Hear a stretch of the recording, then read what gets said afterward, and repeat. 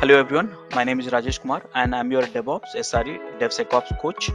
I have close to 18 plus years of experience working in multiple MNSEs around the globe and having in-depth knowledge of DevOps, SRE and DevSecOps.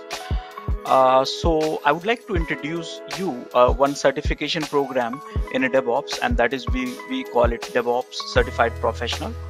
Now this is a 2 months of program, 25 tools of DevOps you will learn, and apart from that you will also get the access to the LMS, lifetime access to the videos portal. It's a certification program, and you will have 25 assignments and 2 projects along with it.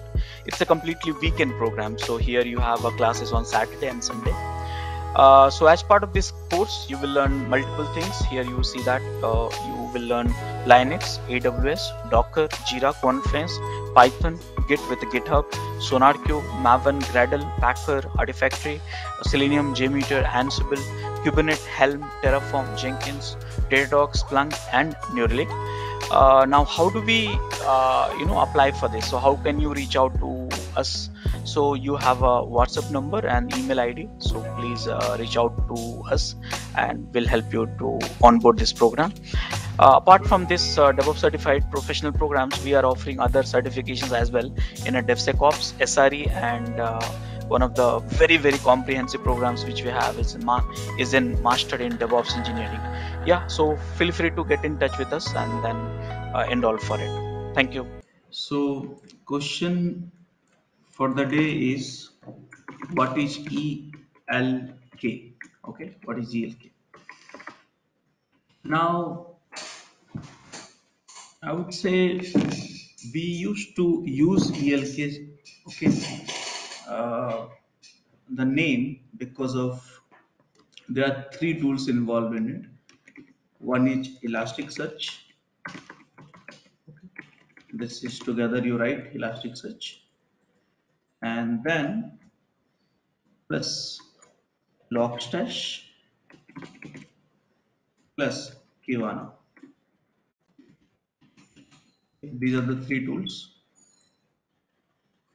which is coming together and then making it ELK. But I would say basically there are four tools actually. We have Elasticsearch also, we have a Logstash, Kibana, and plus Beats. Okay, these are the four tools.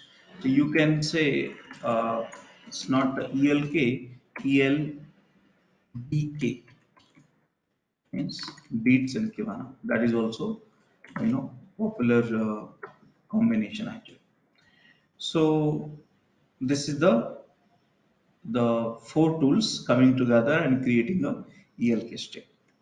Now this stack was created by which company? So this company name is from Elastic. Okay.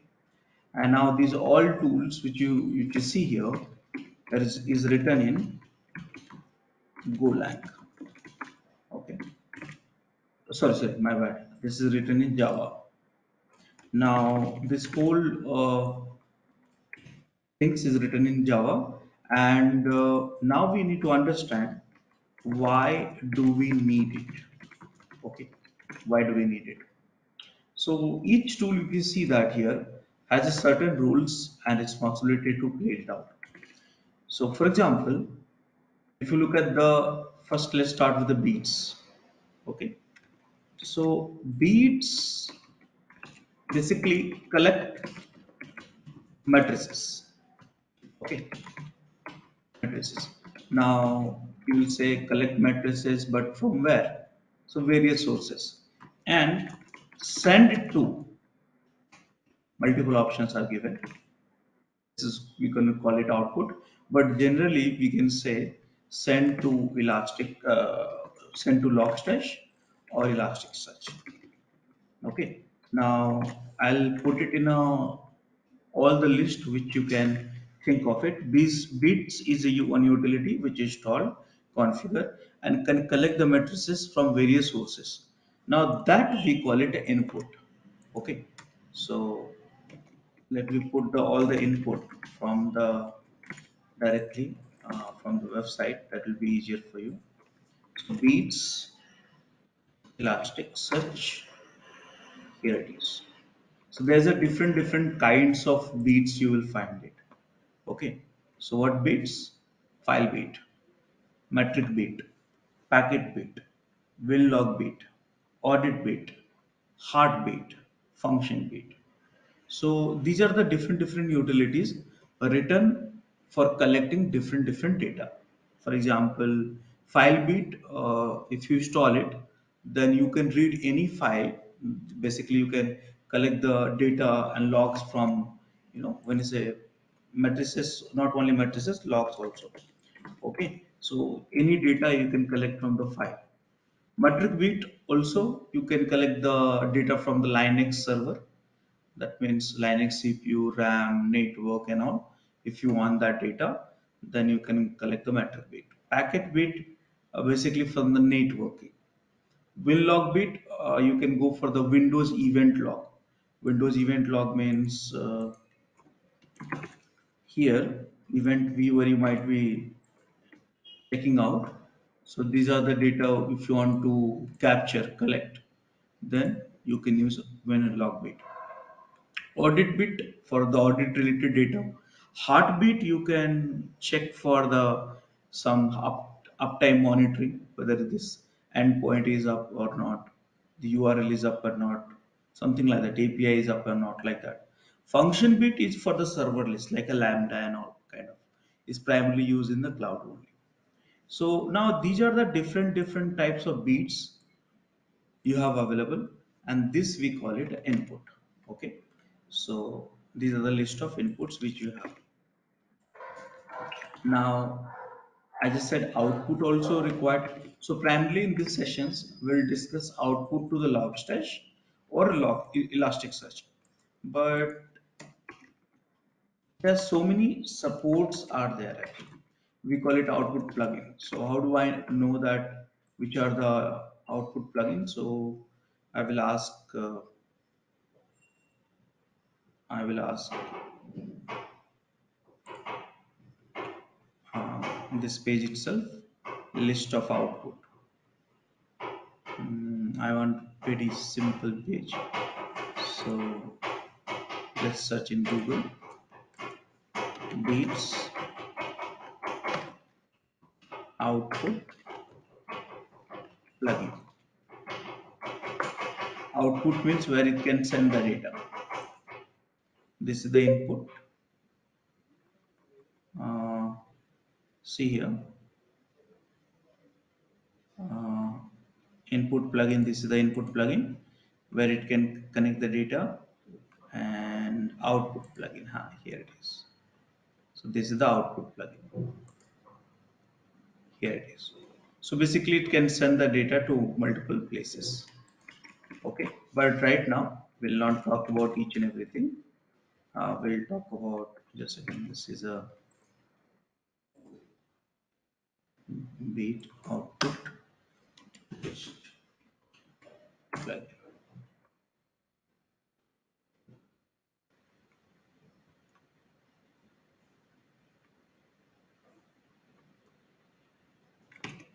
I think this we can refer it for the few list, but let's focus on this one. So bits at the overall, it collect the data and send to Logstash or Elasticsearch. Are we comfortable with it? All of you? Yeah. Yes. So Okay. is each Beats an agent that needs to be installed on every server? Depends on what kind of data you want. Yeah, not every Okay. server. Let's say you want Windows data, the will log bit. If you want the Linux data, the metric bit. But if you want the some data from the some file, like a log and all, then file bit. So this file bit will help you to logs, metric bit metric, packet also metric, will log bit event logs, audit bit sub audit information policies and all. Heartbeat just check the website up and uptime and all, and so on. So depends on what kind of data you want to collect. Different utilities are there. Okay. Okay. So now the question is, it send the data to Logstash and Elasticsearch. So the question is, what is Logstash? Logstash, basically, when you say, just read the keyword log stash, simple.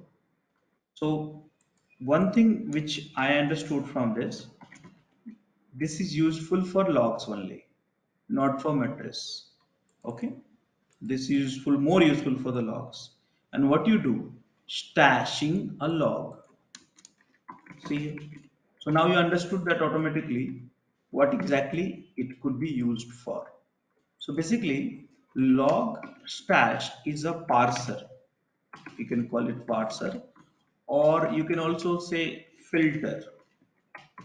Okay, or you can also say transformer. Anything which you like to say. For what? For what? For logs.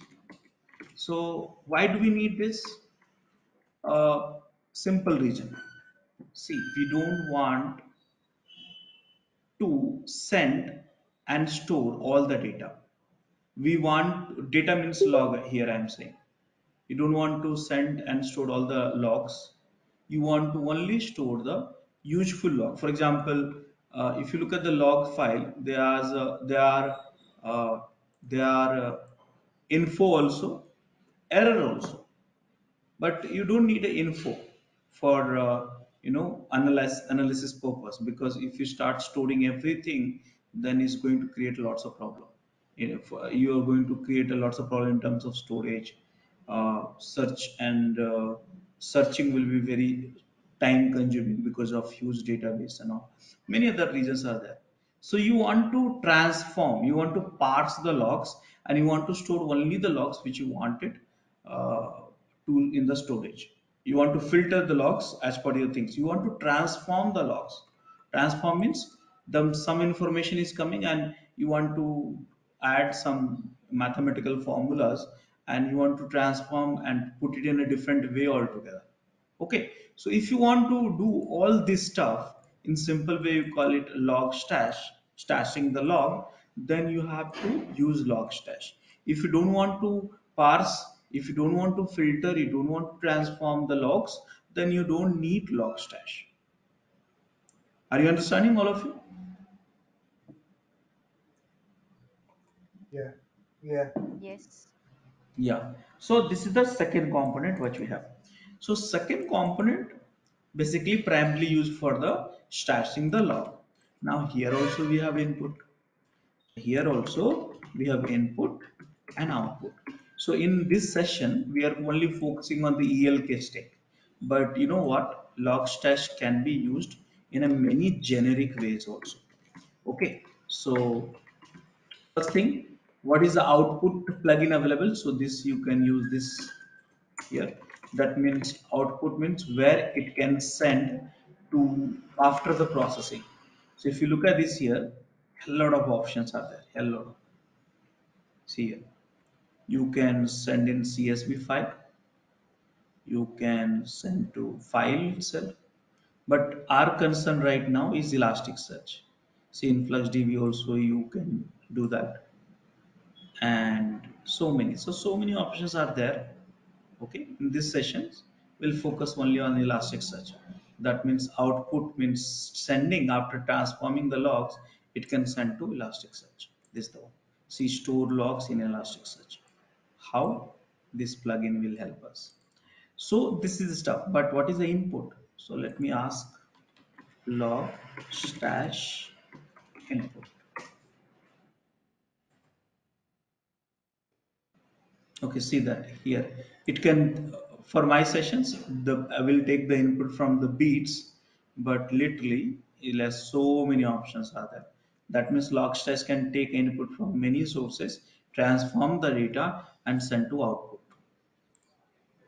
Okay. So these are the list of things which you have. So why you need this list of things? Because sometime what happens, you have project requirements where data may come from the different inputs and you have no idea. So in that case, you should refer this page. If you would have any issues with our channel membership, you can drop an email to us at contact@devops.com, or you can also unsubscribe from channel membership anytime if you don't want to continue or did not like the video. Please be kind enough to like it, and you can comment any of your doubts and queries. We will reply to them at the earliest. Thanks for watching.